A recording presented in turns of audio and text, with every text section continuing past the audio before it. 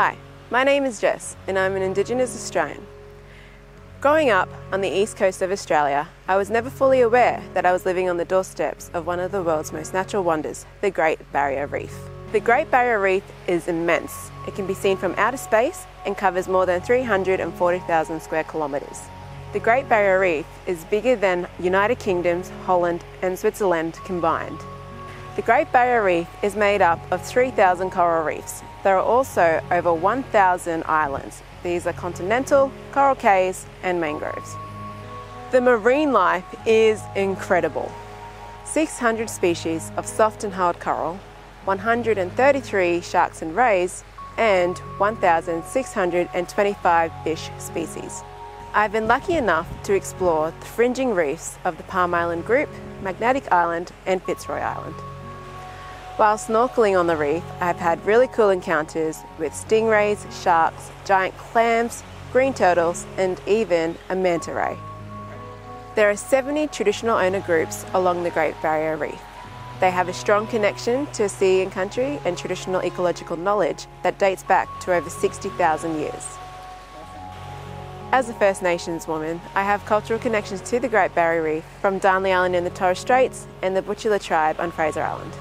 My introduction to the marine science world was through a program called Aboriginals and Torres Strait Islanders and Marine Science, or ATSIMS for short. ATSIMS was a program designed to engage young Indigenous students in traditional ecological knowledge and Western marine science. Later on, I also became a Reef Check Ambassador, which is a non-for-profit organisation that helps engage the community to learn and care for the Great Barrier Reef. Townsville is an amazing place to explore the Great Barrier Reef. This small coastal city is actually a marine science hub. Lots of amazing research and conservation happens right here. We are home to AIMS, the Australian Institute of Marine Science, Gurrumpa, which is the Great Barrier Reef Marine Park Authority, and James Cook University, a world-leading university in marine science. A new and exciting addition to our region is the Museum of Underwater Arts, or MOA for short. There are 4 parts to MOA, with the first being Ocean Siren on the Strand. Ocean Siren tells the story of climate change and how it affects our reef through culture, art and science. Part 2 of the MOA project is the Coral Greenhouse, located northeast of Townsville at John Brewer Reef. Weighing over 160 tonnes, the underwater greenhouse was designed to raise awareness of coral conservation. This unique experience allows you to visit a museum underwater. The artist, who has over 1 billion views of his works, is Jason Taylor. The next phase of the MOA project, Jason will be working with local artists that will help tell stories of culture and coral conservation.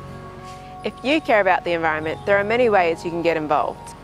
One way you can get involved is doing a beach cleanup with your local organisation, Tangaroa Blue. You can also inspire others in your community by becoming a Reef Check Ambassador.